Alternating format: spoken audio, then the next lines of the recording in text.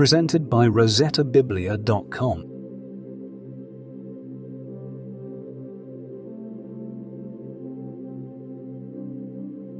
The Book of Micah.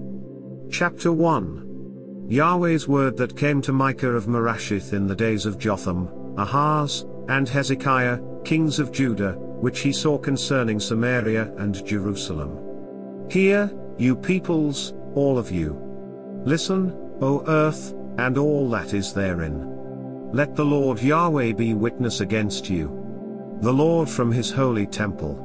For behold, Yahweh comes out of his place, and will come down and tread on the high places of the earth. The mountains melt under him, and the valleys split apart like wax before the fire, like waters that are poured down a steep place. All this is for the disobedience of Jacob, and for the sins of the house of Israel. What is the disobedience of Jacob? Isn't it Samaria? And what are the high places of Judah? Aren't they Jerusalem? Therefore, I will make Samaria like a rubble heap of the field, like places for planting vineyards. And I will pour down its stones into the valley, and I will uncover its foundations. All her idols will be beaten to pieces. All her temple gifts will be burned with fire. And I will destroy all her images. For of the hire of a prostitute has she gathered them, and to the hire of a prostitute shall they return. For this I will lament and wail. I will go stripped and naked. I will howl like the jackals, and mourn like the ostriches. For her wounds are incurable. For it has come even to Judah. It reaches to the gate of my people, even to Jerusalem. Don't tell it in Gath. Don't weep at all. At Beth Orpha I have rolled myself in the dust. Pass on, inhabitant of Shaphah, in nakedness and shame. The inhabitant of Zanan won't come out. The wailing of Beth Azel will take from you his protection. For the inhabitant of Marot waits anxiously for good, because evil has come down from Yahweh to the gate of Jerusalem. Harness the chariot to the swift steed, inhabitant of Lachish. She was the beginning of sin to the daughter of Zion. For the transgressions of Israel were found in you. Therefore, you will give a parting gift to Morsheth Gath. The houses of Oxib will be a deceitful thing to the kings of Israel. I will yet bring a conqueror to you, inhabitants of Mareshah. The glory of Israel will come to Adullam. Shave your heads, and cut off your hair for the children of your delight. Enlarge your baldness like the vulture, for they have gone into captivity from you. Chapter 2. Woe to those who devise iniquity, and work evil on their beds. When the morning is light, they practice it, because it is in the power of their hand. They covet fields and seize them, and houses, then take them away. They oppress a man and his house, even a man and his heritage. Therefore, Yahweh says, Behold, I am planning against these people a disaster, from which you will not remove your necks, neither will you walk haughtily. For it is an evil time. In that day they will take up a parable against you, and lament with a doleful lamentation, saying, We are utterly ruined. My people's possession is divided up. Indeed, he takes it from me and assigns our fields to traitors. Therefore, you will have no one who divides the land by lot in Yahweh's assembly. Don't prophesy. They prophesy. Don't prophesy about these things. Disgrace won't overtake us. Shall it be said, O house of Jacob? Is Yahweh's spirit angry? Are these his doings? Don't my words do good to him who walks blamelessly? But lately my people have risen up as an enemy. You strip the robe and clothing from those who pass by without a care, returning from battle. You drive the women of my people out from their pleasant houses. From their young children you take away my blessing forever. Arise, and depart. For this is not your resting place. because of uncleanness that destroys, even with a grievous destruction. If a man walking in a spirit of falsehood lies, saying, I will prophesy to you of wine and of strong drink, he would be the prophet of this people. I will surely assemble all of you, Jacob. I will surely gather the remnant of Israel. I will put them together as the sheep of Bozrah, as a flock in the middle of their pasture. They will swarm with people. He who breaks open the way goes up before them. They break through the gate, and go out. Their king passes on before them, with Yahweh at their head.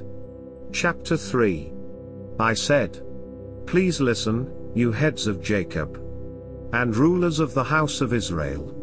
Isn't it for you to know justice? You who hate the good, and love the evil, who tear off their skin, and their flesh from off their bones, who also eat the flesh of my people, and peel their skin from off them, and break their bones, and chop them in pieces, as for the pot, and as meat within the cauldron. Then they will cry to Yahweh, but he will not answer them. Yes, he will hide his face from them at that time, because they made their deeds evil. Yahweh says concerning the prophets who lead my people astray, for those who feed their teeth, they proclaim peace. And whoever doesn't provide for their mouths, they prepare war against him. Therefore night is over you, with no vision. And it is dark to you, that you may not divine. And the sun will go down on the prophets, and the day will be black over them. The seers shall be disappointed, and the diviners confounded. Yes, they shall all cover their lips, for there is no answer from God. But as for me, I am full of power by Yahweh's Spirit, and of judgment, and of might, to declare to Jacob his disobedience, and to Israel his sin. Please listen to this, you heads of the house of Jacob, and rulers of the house of Israel, who abhor justice, and pervert all equity, who build up Zion with blood, and Jerusalem with iniquity. Her leaders judge for bribes, and her priests teach for a price, and her prophets of it tell fortunes for money. Yet they lean on Yahweh, and say, Isn't Yahweh among us? No disaster will come on us. Therefore Zion for your sake will be plowed like a field, and Jerusalem will become heaps of rubble, and the mountain of the temple like the high places of a forest. Chapter 4. But in the latter days, it will happen that the mountain of Yahweh's temple will be established on the top of the mountains, and it will be exalted above the hills, and peoples will stream to it. Many nations will go and say, Come, let's go up to the mountain of Yahweh, and to the house of the God of Jacob, and he will teach us of his ways, and we will walk in his paths. For the law will go out of Zion, and Yahweh's word from Jerusalem. And he will judge between many peoples, and will decide concerning strong nations afar off. They will beat their swords into plowshares, and their spears into pruning hooks. Nation will not lift up sword against nation, neither will they learn war any more. But every man will sit under his vine and under his fig tree. No one will make them afraid. For the mouth of Yahweh of armies has spoken. Indeed all the nations may walk in the name of their gods, but we will walk in the name of Yahweh our God forever and ever. In that day, says Yahweh, I will assemble that which is lame, and I will gather that which is driven away, and that which I have afflicted, and I will make that which was lame a remnant, and that which was cast far off a strong nation. And Yahweh will reign over them on Mount Zion from then on, even forever. You, tower of the flock, the hill of the daughter of Zion, to you it will come. Yes, the former dominion will come, the kingdom of the daughter of Jerusalem. Now why do you cry out aloud? Is there no king in you? Has your counselor perished? That pains have taken hold of you as of a woman in travail. Be in pain, and labor to give birth, daughter of Zion. Like a woman in travail. For now you will go out of the city, and will dwell in the field, and will come even to Babylon. There you will be rescued. There Yahweh will redeem you from the hand of your enemies. Now many nations have assembled against you, that say, let her be defiled, and let our eye gloat over Zion.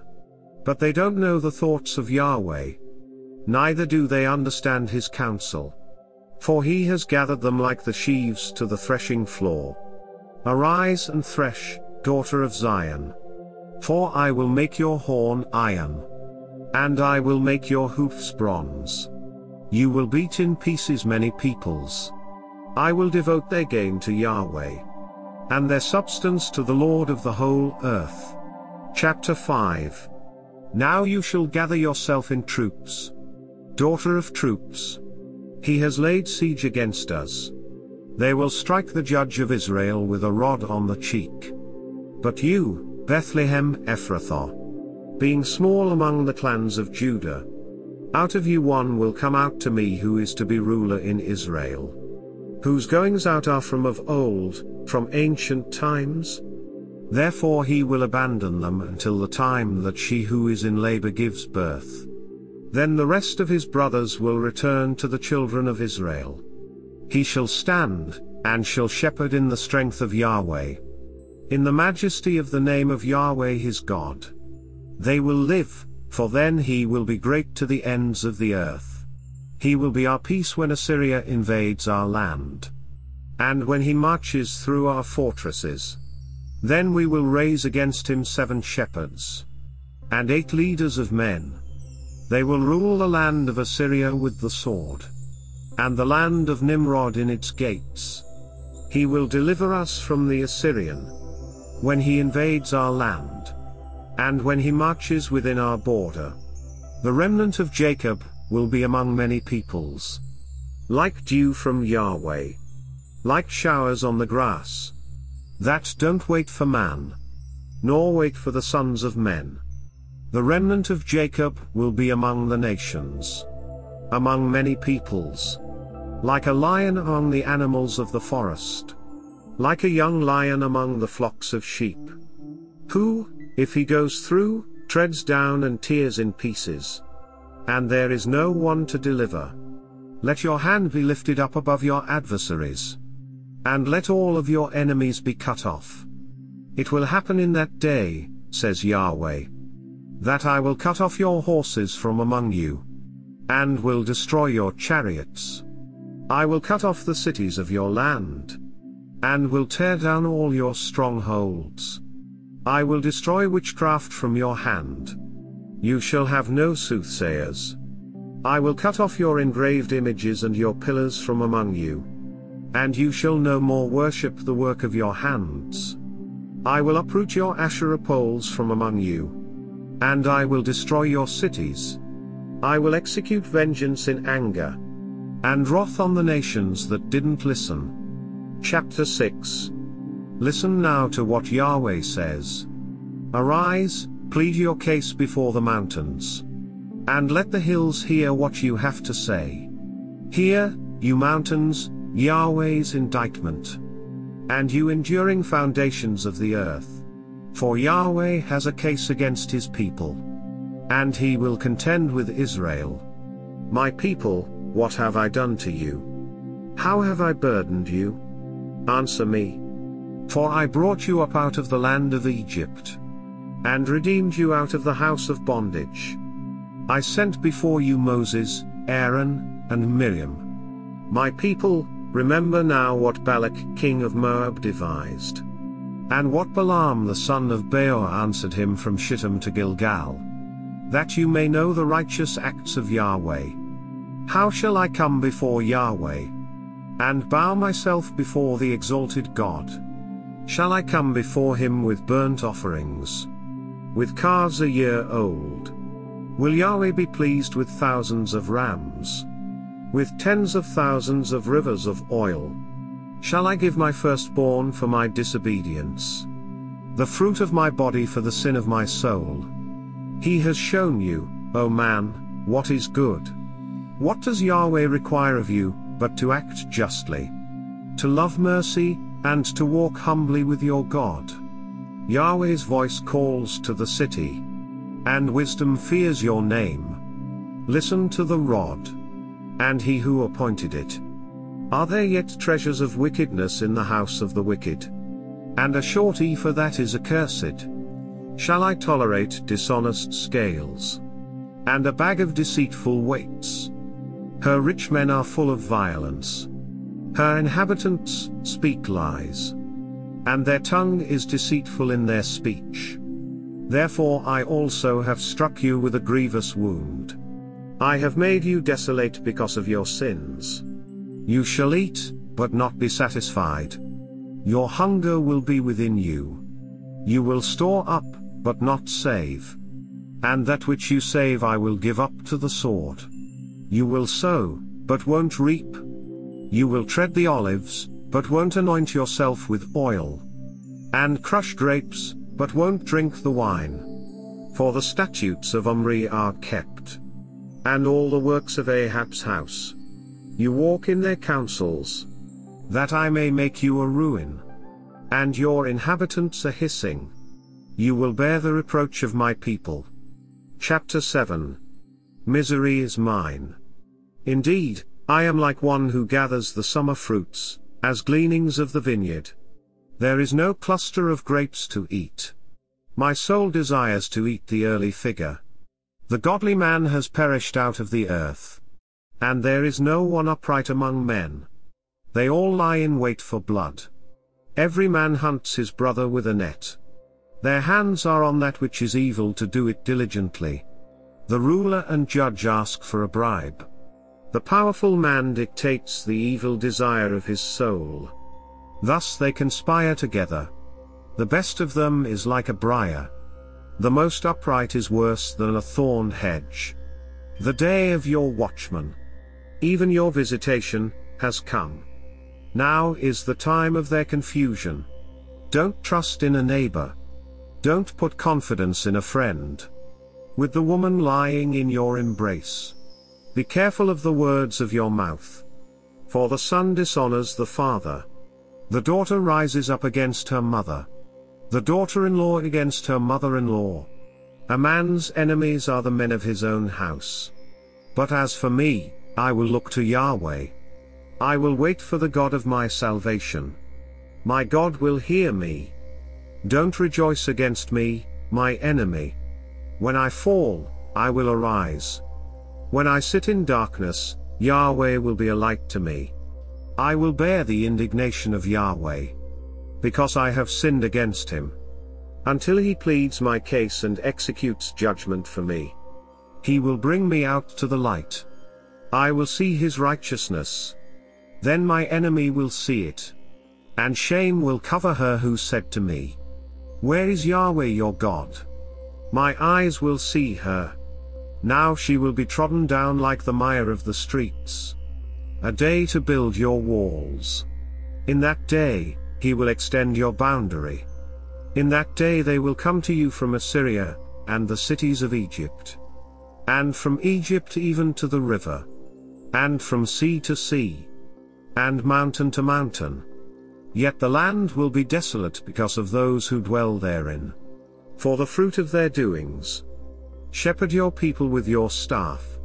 The flock of your heritage, who dwell by themselves in a forest. Let them feed in the middle of fertile pasture land. In Bashan and Gilead, as in the days of old. As in the days of your coming out of the land of Egypt. I will show them marvelous things. The nations will see and be ashamed of all their might. They will lay their hand on their mouth. Their ears will be deaf. They will lick the dust like a serpent.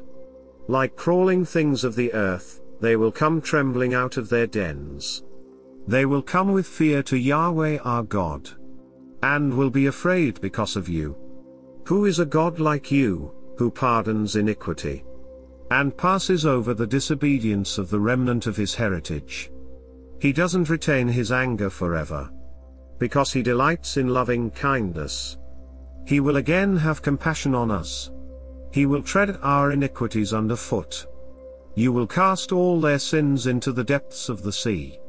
You will give truth to Jacob, and mercy to Abraham, as you have sworn to our fathers from the days of old.